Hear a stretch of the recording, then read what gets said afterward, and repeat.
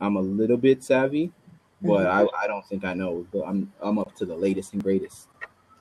Well, I was just asking the questions. I think you might have to mute me because I'm getting some feedback. Yeah. You might have to mute your phone.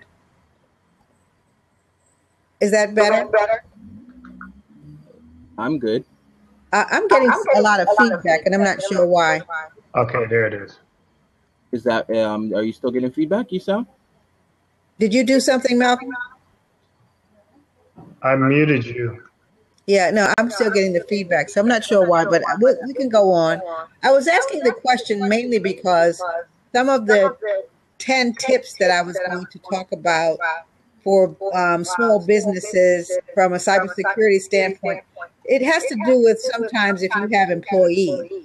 Mm-hmm. So I was just trying to get a sense on whether anyone on the line had employees that they needed to be concerned about, or was it more individual, a smaller office?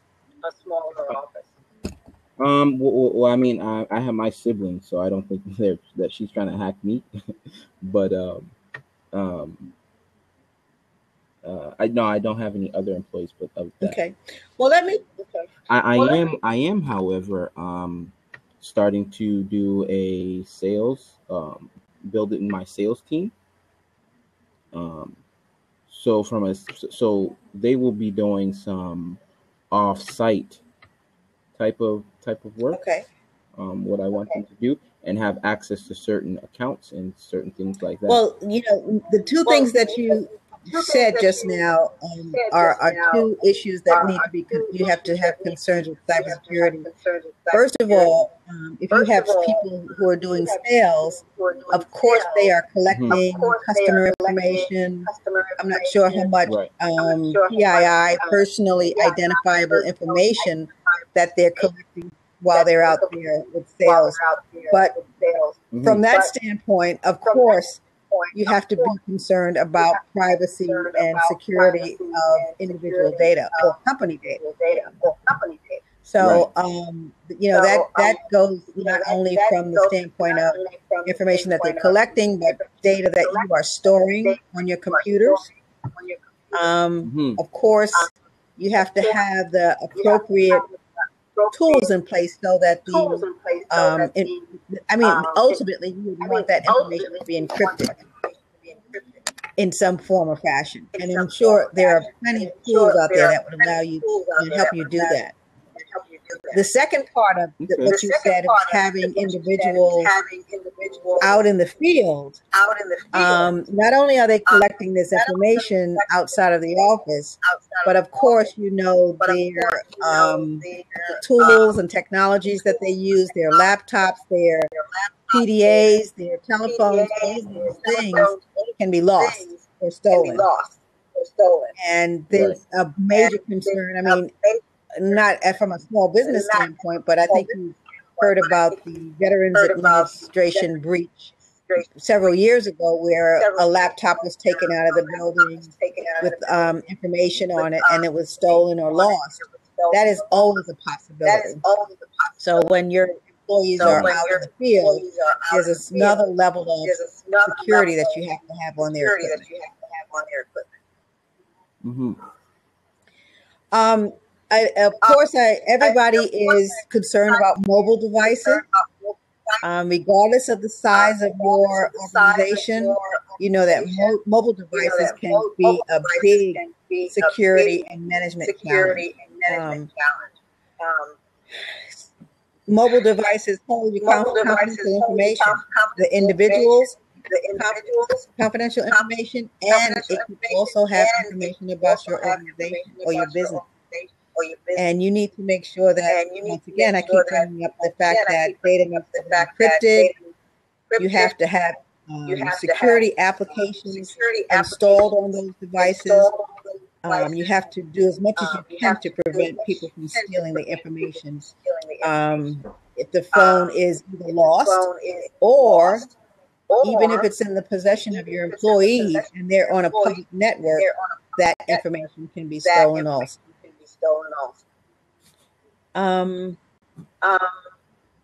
So just from what you said, just a couple of things. I have people doing sales, and I have when they're out mobile, you can see there's a lot of security implications that you have to be concerned about. You have any questions about that? No, I don't have any questions about those at this time. I find what you're talking about to be very useful. So, each one of these issues kind of snowballs to the next one. I'm not sure how often your employees might be out using Wi-Fi network. Do they have the occasion to do that?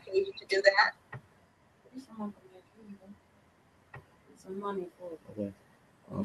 Say that again, ma'am. I'm sorry. Sometimes while your employees are out, they may have to connect to an unsecure Wi-Fi network. Right. It's very, very important that your employees are aware of the fact of how insecure these public networks are. A lot of people will walk into a McDonald's, walk into Wegmans, anywhere, and sign on to these networks because they need Wi-Fi access and not realize how anyone could tap into those networks and steal data. So I'm not sure. Well, It probably depends on how large your organization is as to whether you provide a secure channel for your employees to work on a public network. Have you heard of virtual VPN? Yes. Virtual private network. Yes. Yeah. Once again, they're not easy to install, and they're not inexpensive to install. But those are something that you definitely need to think about if you have employees who are out in the field who have to connect to the company network. Well, I mean, I personally, I would not. I try at all costs to prevent from going on a public network because I know that they're very unsecure and all kinds of data can be leaked and obtained through connecting through those networks. So I try at all costs to prevent from having to connect. So what do you use, a hotspot or something on your phone or something like that? Or not do it at all? Yeah, I try not to do it at all. Okay. All right. I try not to do it at all because I mean I do know the increase in risk that is associated with doing that. Right, but as your business grows and you have more salespeople involved in, showing people information about your products, maybe doing demonstrations and things like that, that need might come up, and you need to definitely be sure that you have a secure way for your employees to enter your system. Right, and I would 100% agree with you. What would you think would be the best method in doing so? Like I said, I work for the University of Maryland, University College, and we have a secure virtual private network that we can connect to. So when I'm traveling and I get onto a public Wi-Fi network, immediately I launch the secure VPN application. And that's probably what you'd have to do. And what would be the cost associated with that? I don't have the cost, but I can look that up for you. I'm not sure what the cost would be. Okay. Do you have one? Do you have a virtual private network, Malcolm? I didn't hear you. You might be muted. I muted myself. I'm sorry. Yeah, I do not. Oh, okay. So, kind of going back to the beginning and talking about employees, it really is important that people understand basic security practices and policies. You have to make sure that your employees understand the importance of having strong passwords and following guidelines that you set forth from using for the appropriate use of the internet. And while I'm talking about passwords, I think everybody at this time knows that you should have unique passwords, and you should change your password every 3 months. For the best organizations and for the best practices, that is a requirement. It's an automatic requirement that you change your password. So the system prompts the person to change their password in a certain amount of time. If they don't do it, then they are locked out of the system. So that is, the ultimate. If you don't have that type of capability in your systems, making sure that employees do that on their own is something that's very important. Right. Yeah, I remember that when once again, talking about something that's additional cost, you can do something that's called multi-factor authentication, and those are passwords that require the person to input at least a couple of items before they get into the system, and just not a password. Yeah, I believe Google has implemented that in a lot of other CRMs and stuff. Yeah, Google does have multi-factor authentication, and ever since I turned it on, I haven't been able to get into my email. So Oh man, it is so secure. Yeah, they're not playing around. But I haven't had the opportunity to actually figure out what's going on. But ever since I turned the multi-factor authentication on, my account's been kind of locked up. So Les, that brings up a good point, right? With, how do you balance the security with operations? And specifically, with small businesses, that could, like, that multi-factor authentication could actually cripple a small business by not being able to get to your communications and not being able to get to things, or slowing you down. How do you balance that? Well, and that's a good question. And I teach cybersecurity management and policy, and that is one of the major things that we teach is all about risk management and risk assessment. If you really are serious about figuring out what assets you have and how do you protect them, the ones that you are going to fully protect, the way you're going to mitigate risks, the risks that you're going to accept. And all of that plays into what you're talking about. The business owner has to sit down, do a risk assessment, risk analysis, vulnerability analysis, to understand how. And it's not only balancing security and productivity; it's balancing security and money. Yeah. How much you're going to pay for it. Right. There's no straight answer for that without sitting down to do a full risk analysis and understanding what you want to mitigate. What are there are sometimes acceptable risks. Yeah. And then, some risks you can also get insurance for. So there are ways that you can tackle all of the things that you have to tackle as a business owner once you sit down and understand what's important to your company. Exactly. Yeah. But you're bringing up an excellent point in that you can make something so secure that the productivity levels of people are impeded. Yeah. I know that when I set up somebody ended up getting into one of my accounts one time, and they changed my password. And I believe that person was from somewhere in Europe, maybe like the UK or somewhere. And I had the hardest time to try to get into my my account once that two-step verification was on. It was very challenging because some of the questions that they asked you were so off, and then I had totally done other things to other accounts, like a two-step verification that linked back to that account that I couldn't get in.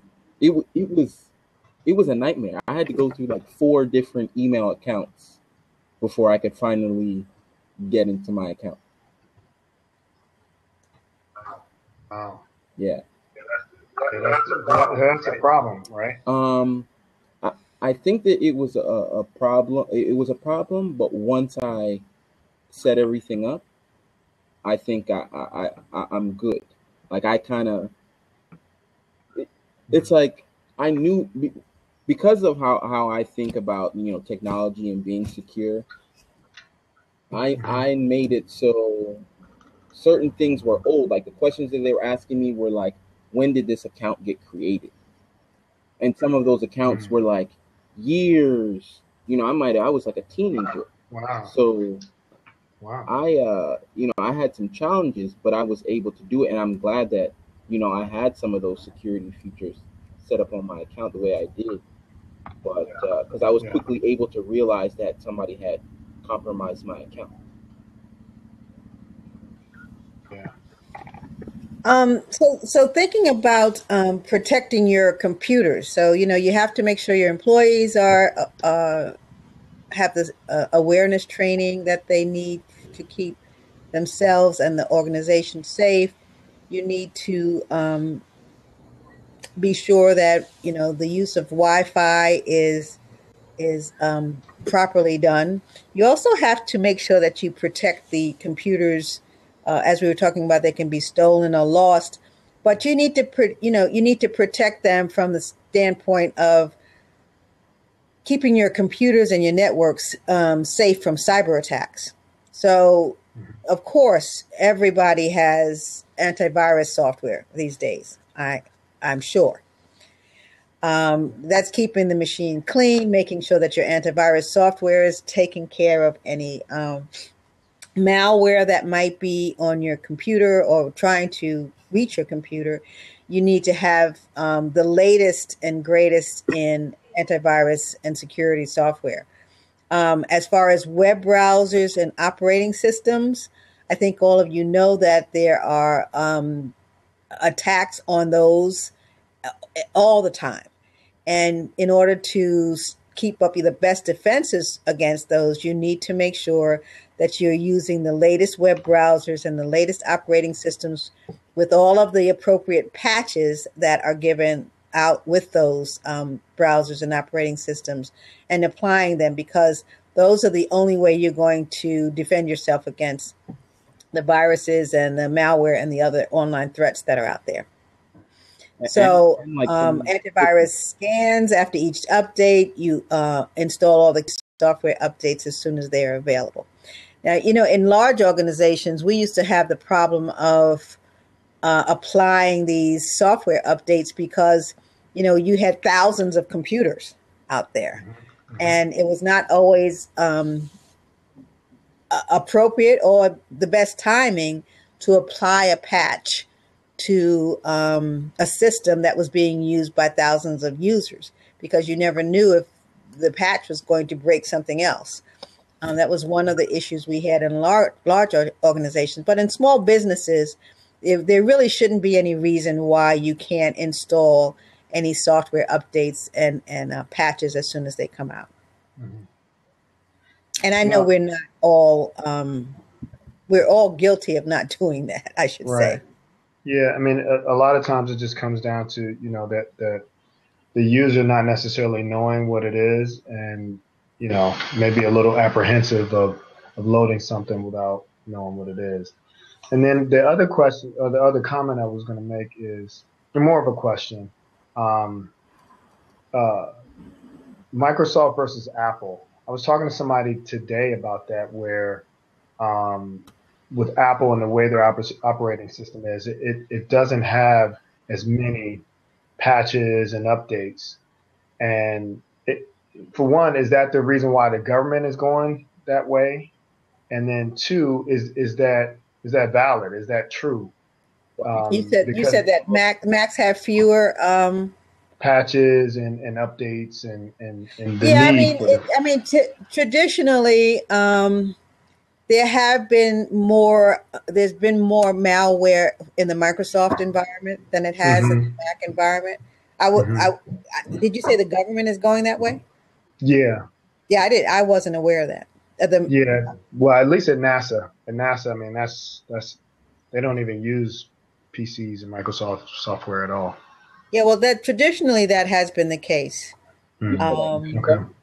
In addition to that, on the mobile phone front, I just read some statistics that there are more viruses on the Android front than there is on the Apple. Really? Yeah, Because of the open. mainly because when apps are developed for Apple, Yeah. they have a vetting process that they have to go Right. through. Right. On Right. the Android side, they don't have to. Exactly. Well, Yeah, they have that open innovation where they let programmers kind of develop their own thing. Right. I So how many of you have antivirus software on your phones? oh, I do. I do not. I do. I do You do? not. Yes, I do. Did I hear you say very lowly that you didn't have it? Yeah, I do not at all. I think about it, but I just haven't done it. Well, it's so funny. I was at a conference earlier this week, and this woman was giving a presentation about mobile devices and how vulnerable they are. And she, Hmm. she brought it home when she said, "Here you are, walking around with a $600+ phone. You have access to most of your bank accounts and all of your money on that phone. Yeah. You use that phone. You have pictures of your family, all of your history on it. You're doing all of your financial work on it. You may have, cameras to your house, Wi-Fi cameras and things like that." Hmm. And she said, and people will lay those down anywhere. Anywhere. Right. They'll lay them on the table and walk away. They'll just leave them sitting on the table where somebody can run by and take it. They leave it in their hip pocket where somebody can just reach in and take it. And she says, when you sit down and think about all of the access that someone would have Right. about you and your finances, if Exactly. they took your phone, you would take better care of it. And you would put some antivirus software on it. Right. Right. And she kind of brought that home after, saying all of that, which was kind of true. But Oh, that's so, so important. I can't stress enough how mobile devices create a lot of challenges, not only for the individual, but if you have somebody accessing your business data using their phone, do you really want that? Do you really want, the fact that somebody is taking home the company information and you not knowing what's happening with it? Right. Right. I Um, so thinking about, we talked about the mobile devices and the laptops and the data, including the data. Of course, people forget that a security issue is backing up your data also. Hmm. You need to make sure that all your word processing and spreadsheets and databases and financial files and all of that stuff is backed up at least weekly and should be stored off site or on the cloud. Yeah. So that's something to think about. Now, we could have a whole nother discussion about whether having your data in the cloud is a good thing. Yeah, that's what we talked. We were talking about that last week. Very interesting because I mean it provides an opportunity for scale, for you to scale if you're a small business at a fraction of the cost. But as you well know, the security concerns are there, and they're valid, and you have to address them. Um, let's see. The other thing that I wanted to just kind of cover was the fact, going back to talking about employees and the access to your data. Um, you want to you there's this issue. There's this concept called separation of duties, and Hmm. it's kind of hard. Maybe it may be hard to do in a small business when people in the business may have multiple responsibilities. But you Right. do have to make sure that you at least think about separation of duties and maybe giving employees access to only the specific data and the specific systems that they need for their jobs, Yep. and Yep. not be able to install software without any permission. And those are important things. But when you think about, once again, I hate to keep harping on the mobile devices, but how can you really control what somebody does on their mobile device? You're allowing them to use it for your business. You really don't have control over what they're doing with that phone. So that, it's just some of the things you need to think about as far as the limits that you will have on someone's personal phone when they have your company data on it. Right. No, I mean, I would think that it would be best to try to like purchase a phone for that or a laptop or something for that individual to use strictly for business or what have you. I mean, wouldn't you say that should be the best practice? I'm sorry, I didn't hear what you said. I said that I would, like me, I would give a person or employee a phone that it was under the company that was purchased, or a laptop that was purchased by the company, just so it's strictly for business. Right, you're absolutely right, and Right. that has been the traditional method of employees working for a company. But all of a sudden, I think, and I know in the public and private sector, there's a lot of talk of what they call BYOD, where people are bringing their own devices to Device. work. Yep. And Hmm. some organizations, some agencies actually think that it increases productivity. So if we're going to allow the employee to do certain things with their phone, that Hmm. their productivity might be increased. But once again, if there really is a productivity increase, what are some of the security concerns? But like you said, if you can nip that in the bud and just make sure that people are not using their devices for company business. Yeah. I mean, I guess in a sense, like I am more since I since I have an understanding of security. Um, I don't. Like I'm very leery about those types of things. Like I'm very leery about a person using their own device because I mean, for me, that could like be proprietary data or like a person like a client of mine. That information is confidential. I can't just have my stuff on anything. So uh, Yeah. When I was at NASA, that's what we did. We had bring your own device, um, and I petitioned to really try to get some encryption software on the phones, and they said, well, it's not really a security risk. And I thought different of it, but I just said, whatever. I'm not the security person. I just thought I would bring it to everybody's attention, but they decided to go against it. Um, and I mean, there are studies that say, it does help productivity because the alternative is like what you're talking about, Alvin, is having two phones, right? You have a personal phone, and then you have a business phone, and most people don't want that.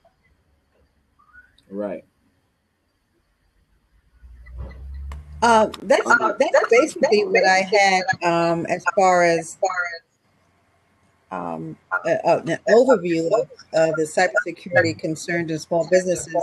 I think when we were talking about it earlier, the biggest issue for a small business versus a larger business is, cost. You know, Yeah.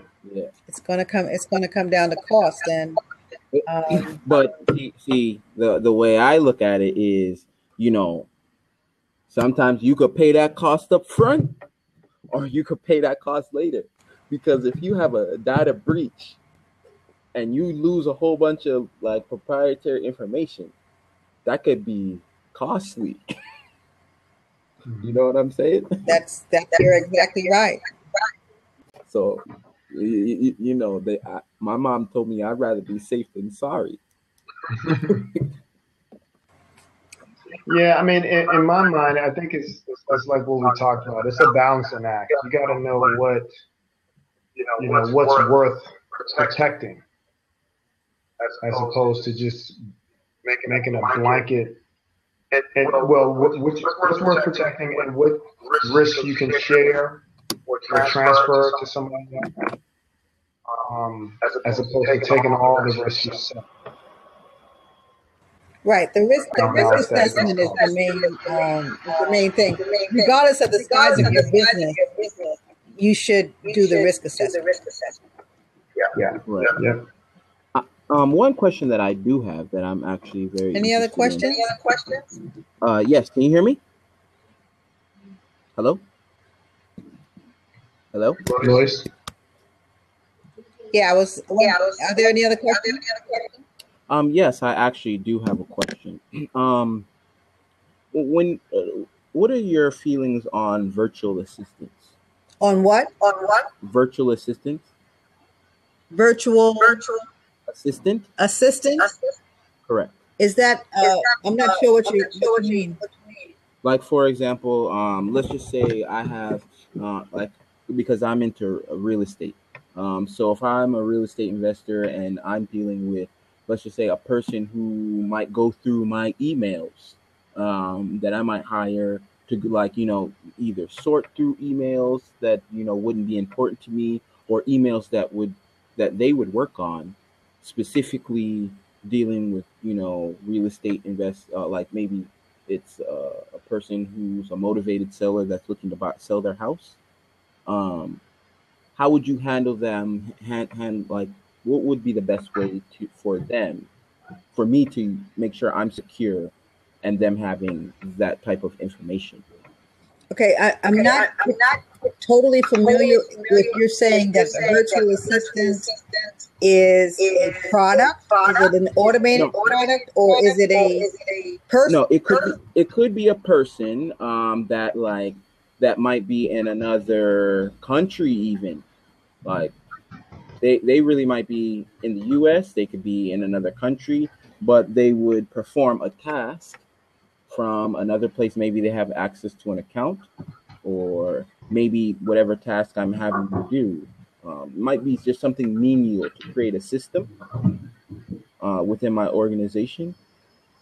How would, like, I do understand that that's a level of security, that's a risk, but how could I handle that or mitigate the risk? Well, my suggestion would be that you have to do your due diligence as far as any company that you would hire to do that. I Hmm. wouldn't, it depends on the type of assistance that you need. I would be leery of hiring a company that might make decisions about financial things for my organization.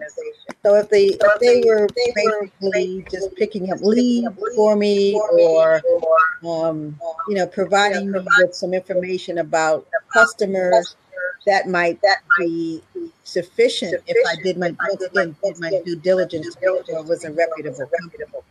On the other hand, I thought you were talking about maybe an automated service, and with that would have some artificial intelligence in it that would allow it to do some of the thinking for you in mining your emails and customer requests and things like that. So either one, it just requires some monitoring and due diligence to make sure that it's a reputable company. Right. I would love to have an automated something or other that would do my email for me. Yeah, like I just Right. thought about uh, trying to. Yeah, I just thought about how to build a code to try to do that, because I never thought about that. And if I could do like write a code for that, that would be cool. Another. I'm gonna have to mute you, Alvin, because it's giving me feedback. Oh, I'm giving So you feedback. another way you could think about this is, um, really identifying what you want them to do.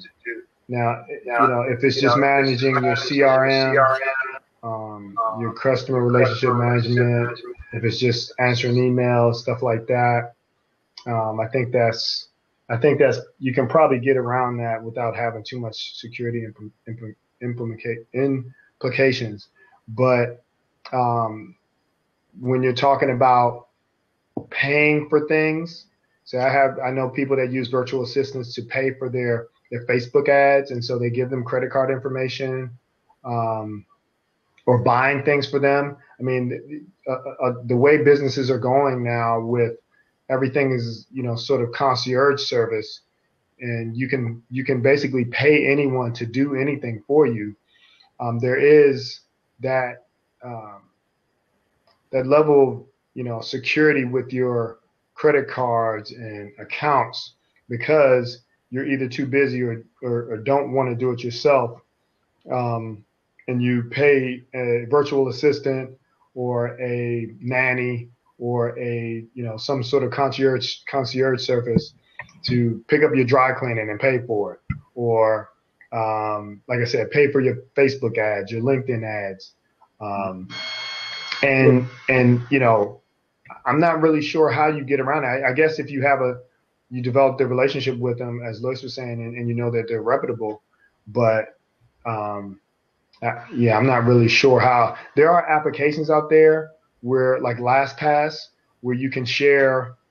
You don't give your passwords to the assistant, but they can access the applications that you use. Like, for example, if you got Constant Contact or any lead management system, MailChimp or one of those, you can set up a password and set up your own profile, but your assistant has access to that, not your password, but they can go into the system as you, because in most cases, if you're a small business owner, you have admin rights to those type of systems, like Aweber, email marketing systems, and you can share the application with the assistant without giving them your password. And so Lois, I was going to say, your thoughts on, I know this is a big no-no, right? And so with Alvin bringing up that the concept of virtual assistants, what about, like, in your business, if you have an executive assistant and you give them the password to your accounts, so let's just say hypothetically you have a fairly decent sized business where you have an executive assistant and that person does follow up for you. The person has set your appointments and all of that sort of stuff. I've seen this happen where they have the CEO's passwords to everything. How do you get around that? Oh no, you shouldn't do that. And that was I thought one of the things that's in the list of major thinking about separation of duties and things like that. Mm-hmm. Each employee should have their own separate sign-ons and passwords. Sharing of passwords doesn't allow you to have any audit trail of what happened in your system. So if you should have a breach, or if something happens to the data, or there's some financial information that's missing, if people are using each other's passwords, you'll never figure out what happened. So the first rule of thumb is to make sure that everyone has their own individual sign-ons with only the privileges that they should have, and never share passwords and sign-ons. Yep. And I'm not, I don't care how busy the CEO is. Right. That should not be the case. Exactly. Good. And then I had another question. You mentioned earlier about, just encryption. Is there what are the options for small businesses? Like, for encryption. So I know I have McAfee on my laptop, and then it offers, at no cost, I don't think there's any other cost, but it provides, it's called McAfee LiveSafe, and you can put like 2 devices on there. What, other than this McAfee, what other options for encryption do you suggest for small businesses? You know, I don't have the tools off the top of my head, but Hmm. most of the antivirus, Symantec and McAfee and Hmm. Kaspersky, all of those Right. guys have some kind of options for that. Hmm. One of Hmm. the things that's also important on my laptop, my work laptop, if I try to use a thumb drive, Mm. I get a message saying that I cannot, the thumb drive is only going to be read only until I encrypt it. So there's, Oh, you know, there's wow. all kinds of software that will support the encryption that you need. I don't have the names off the top of my head. But is um, that protection is through the antivirus you have on your machine? I think I'm pretty sure the big guys, the three that I named, have Yeah. encryption Okay. opportunities in their software. Where Yeah. it is, I'm not sure, but I'm sure Okay. that they do. Right. And so there's two things about encryption that you have to understand. There's data in Hmm. transit and data at rest. Mm. Data in transit is information that's moving across the network, and data at rest is the data that's sitting on your in your servers, on your hard drives, and things like that. Both Hmm. of those things need to be encrypted. So Mm. it's not only the fact that all of the data that's sitting on the hard drive on the laptop is encrypted. It's not going to be useful if you're passing that data over the network and the data in transit is not also encrypted. So those are just a couple of concepts that you have to think about when you start looking into encryption. Good stuff. Data at rest. I didn't know that. And then transit. Yeah, I'm gonna be looking up. Trying to lock down my phone and use encryption software. Um, Any other any, questions?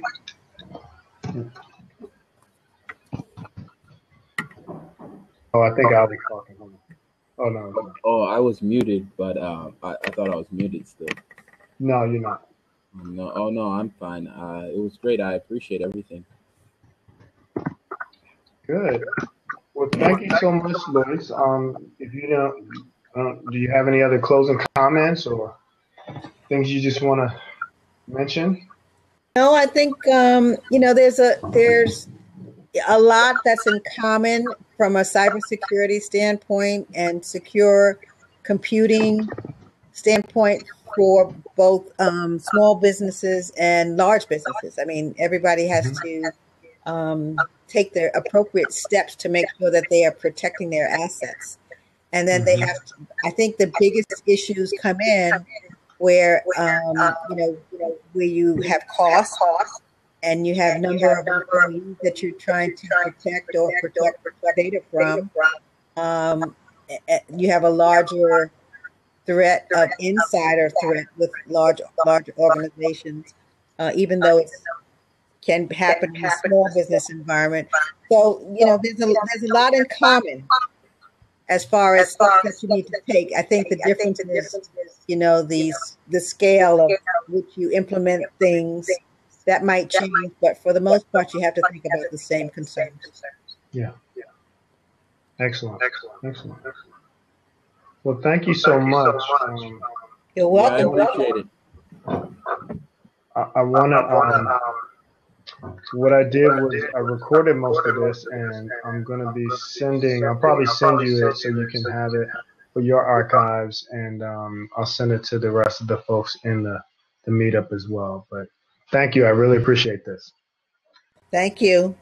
We'll talk to you later. Thanks. Okay. Oh, thank you very much. I hope you have a great weekend. All right. I'm going to Okay. go off the record here. Thanks, Lois. Okay. Bye bye. Bye bye.